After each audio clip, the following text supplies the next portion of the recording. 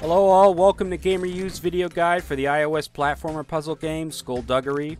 Here we talk about the various hazards and enemies you run into in this game. One such hazard are those pesky cannons. They will aim at Doug and try to blast him, and they are relentless at this. In later levels they get an upgrade and will shoot homing bullets. Generally you run from these as they are indestructible unless you are in Mega Skull mode, in which case you can get revenge by running them over. And occasionally, you can use their bullets to blow up brick blockades for you. Next, you got spikes and crushing walls. You've probably seen these in other games before. Spikes are deadly, and crushing walls too if they squish you against an obstacle. There are several levels dedicated to outrunning crushing walls, so be ready for them.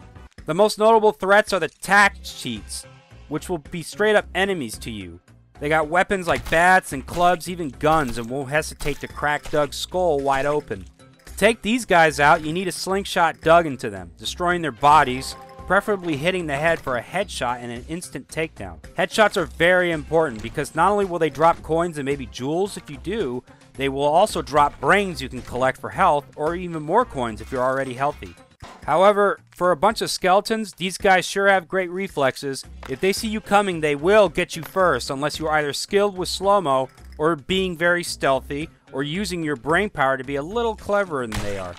For example, you can use stuff lying around, such as receptacles like chests and buckets, to sneak up on some of them. This is very handy for gun-wielding enemies. Also, if you are a skilled skull slinger, you can abuse slow motion to trick them into whiffing with their weapons and then counterattack. One last tip. Some of these baddies have headgear that you have to knock off their heads before they can be taken out with a headshot. So be ready. That does it for this one, guys. Be sure to keep watching GamerU for more tips and strategies for Skullduggery.